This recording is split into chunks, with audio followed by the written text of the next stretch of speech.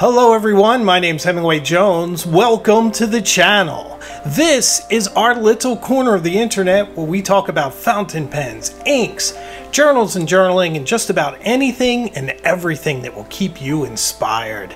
So today I'm coming to you from my porch because it was one of the quietest places in the house. We have the ACs running inside. It's quite hot out, so we're just trying to keep the background noise to a minimum. Well, today I want to do something very special for you guys. This is an unboxing video of a Grail pen. I cannot tell you how excited I am. So let's go into the studio.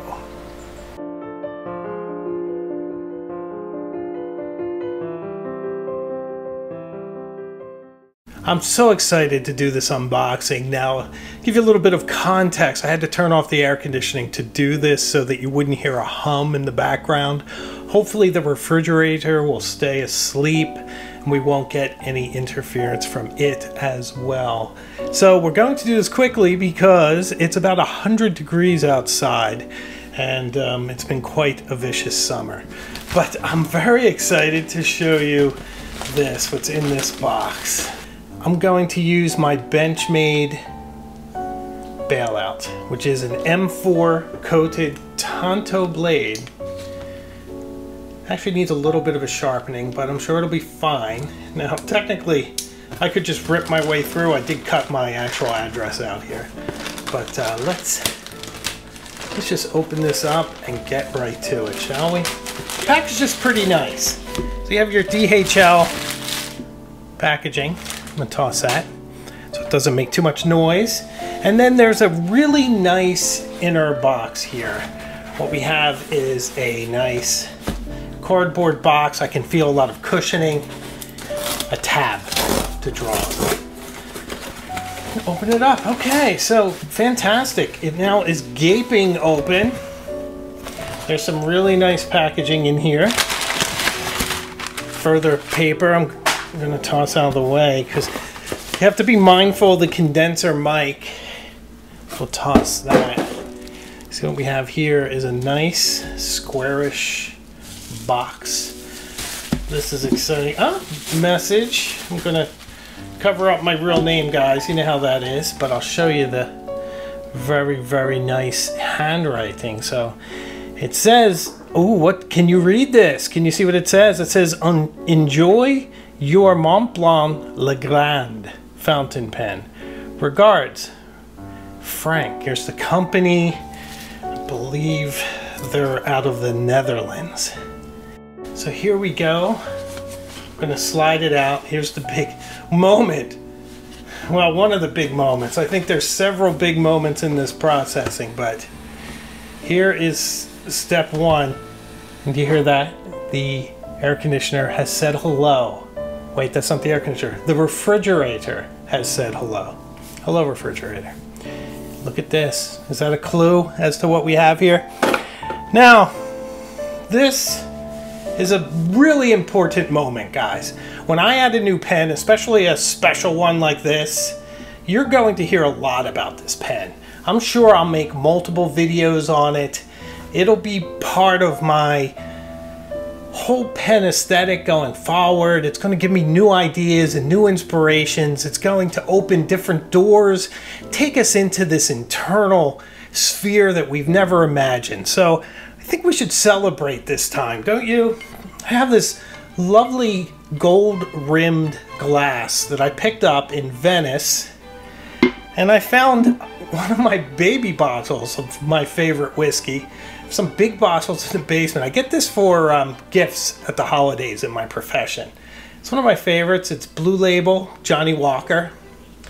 So I think with a purchase like this, I'm really excited, guys. I'm really happy about this one. We have to celebrate this one with a little imbibement. So if you're having one at home, let's raise a glass. Here's to new pens and new possibilities. Cheers. I think you need to have a sense of occasion. It's really important when you bring in a really nice pen. So here we are, beautiful Mont Blanc packaging. Looks like we unfold it Ooh, now look at that, huh? Beautiful presentation box. Really, really, really nice. So, let's see what's inside, shall we? Being very careful.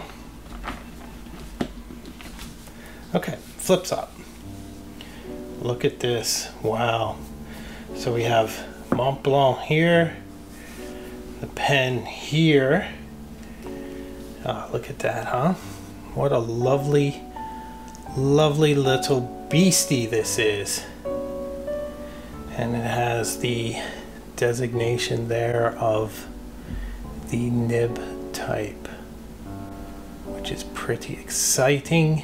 You guys, I don't know if you realize this, but this, my friends, is a grail for me. I can't tell you how excited I am that I found this at a price that was reasonable.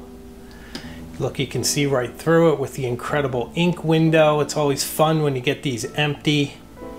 You can see right through it there. The beautiful ink level window. Of course, we have a piston-filled pen. And guys, look at this. I mean, I'm sure I'll do some beautiful B-roll. I'll try to hold it steady now, but look at that. Now, I know you guys know what this is, but I'm going to say it anyway. This is the calligraphy nib. Their soft, flexible nib, said to be one of the closest matches to a vintage nib from a modern manufacturer. Now, I have a couple soft nibs from them, but have never had their calligraphy nib. So this is very exciting. So it's just gorgeous. Just a gorgeous pen, gorgeous nib. Can't wait to get some ink in it and to try it out. But it is thicker than I remembered it. And I think that goes far towards saying that you really need to experience a pen before purchasing it. Now, of course, I took a big risk buying this from the Netherlands, sort of. I mean, I know the company, I'd be very comfortable with them, bought a lot of things from them. And let's face it, I bought this pen for the nib. I cannot wait to get ink in this. I'll be obsessing over which ink to put in, but it's just such a beautiful, brilliant pen. A smaller version compared to the 149, which for me makes it more of an everyday pen, even with the calligraphy nib. I can't wait to see my signature with it. I just can't wait to write in my journal with it. We're gonna have so many adventures. I just can't wait to embark on a new journey with this pen. And to be honest with you, after this, I really don't know what's next. Hi guys, so we're back in the library. We're going to fill this amazing Mont Blanc 146 Legrand with the Flex nib. So exciting stuff. And being mindful of warranties and whatnot, and the fact that we're broadcasting this around the world to whomever might see this, including representatives of Mont Blanc, we're going to use a Mont Blanc ink. We have several choices. We have this lovely lilac, which, by the way, the box sort of looks like a whiskey decanter. It's very luxe. We have Homage to Montezuma. This beautiful blue-green color. Very nice. We also have this oyster gray, which is quite nice. And the classic Mont Blanc Royal Blue. We have Mont Blanc Egyptian Blue. Now, I'm caught between Egyptian Blue and Royal Blue, to be honest. It's a beautiful color blue, guys. I can't impress upon you enough how nice this color is. Look at that as I dip my finger in there. But that's okay. It's hard. I'm juggling two cameras, an air conditioner. We're just going with the noise, ladies and gentlemen, so forgive me for that. So we have this pen, this gorgeous work of art. Super excited. I love getting something brand new. I don't often buy very, very luxe pens, but I'll tell you, I couldn't fill this without filming it.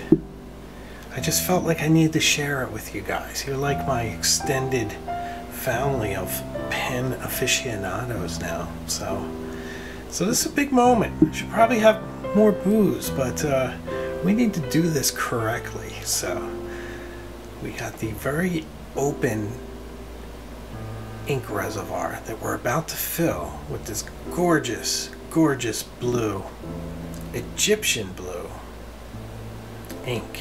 So I'm very old school, guys. When I fill up, I always like to expel, if you will, a drop, just to prime the nib and to make sure there's something in the reservoir.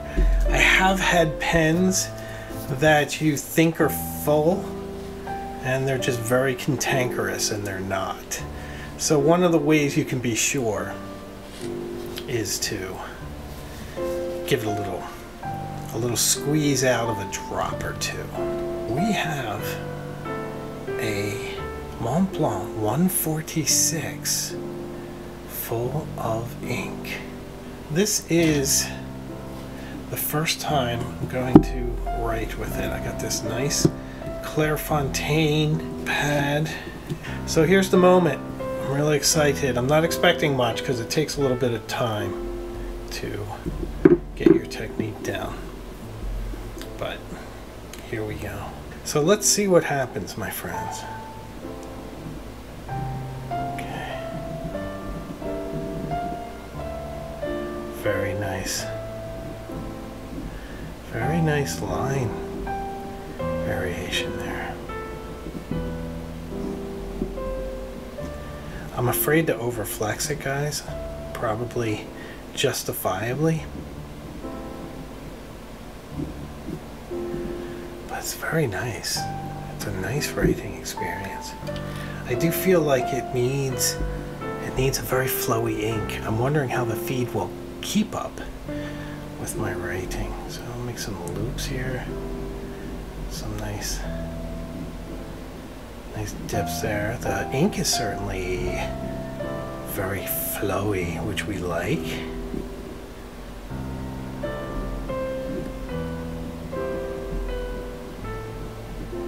Very nice. So there we have it. Our first few lines with the Legrand 146 from Mont Blanc with a flex nib, a Grail pen. It's going to be fun. I'm going to have to learn how to write with it. It's going to take some technique. This pen is going to open a lot of doors. It's going to write a lot of signatures, a lot of interesting thoughts. So thanks for spending this time with me. I'm glad I got to document my first moments with this amazing pen. So, what do you think of the Mont Blanc 146 with a calligraphy nib?